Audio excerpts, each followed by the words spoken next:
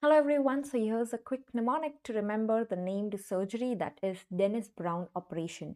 So the question is, Denis Browne operation is done for, is it for priapism, is it for Peyronie's, is it for epispadias, or is it for hypospadias?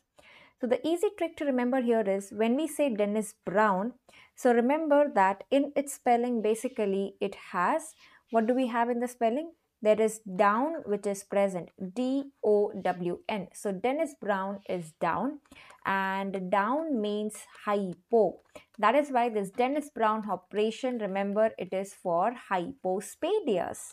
Can you think of something else related to Denis Browne? Yes, there is Denis Browne splint.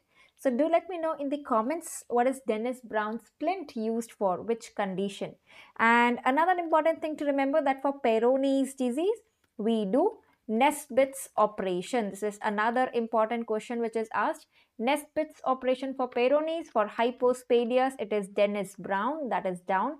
And your homework is in the comments. Let me know Denis Browne splint is used for which condition.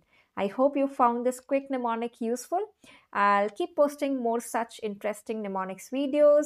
So please do not forget to subscribe to the channel with the bell icon on so that you get a notification for all the upcoming videos. Thank you so much for watching this one. Goodbye, take care, and keep studying, keep revising, and keep winning. Signing off for today, Dr. Nikita here. Thank you.